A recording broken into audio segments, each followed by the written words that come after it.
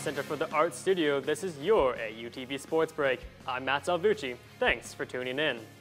In Ashland University news, the women's lacrosse team continued their dominant GMAC play with a 19-1 victory over the Ursuline Arrows. The win was a result of a balanced offensive onslaught featuring 3 goals from sophomore Ashley Fisher, 2 from sophomore Rachel Krumbecker, and another 2 from sophomore Kat Davis.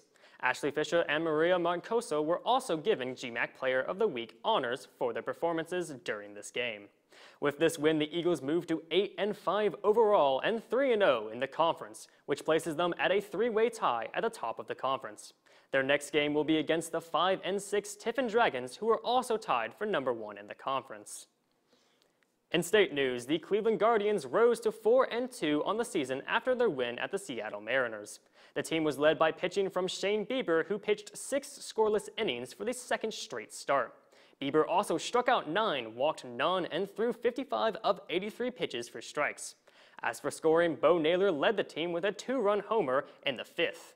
The Guardians won the second game of the triple-header 5-2. They will face off against the Mariners once again on April 3rd. And in national news, this NFL's offseason continues to be a wild one.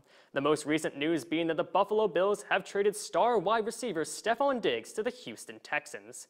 It was announced early on April 3rd that Diggs would be joining Stroud and the Texans alongside a 2024 6th-round pick and a 2025 5th-round pick.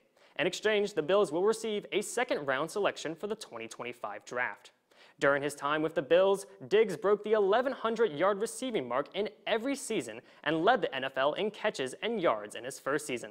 Diggs is a big get for the Texans, and he looks to join fellow receivers Nico Collins and Tank Dell, forming one of the strongest receiving rooms in the league. And that is it for your AUTV Sports Break. Be sure to follow us across social media at AUTV. I'm Matt Salvucci. Thanks for watching.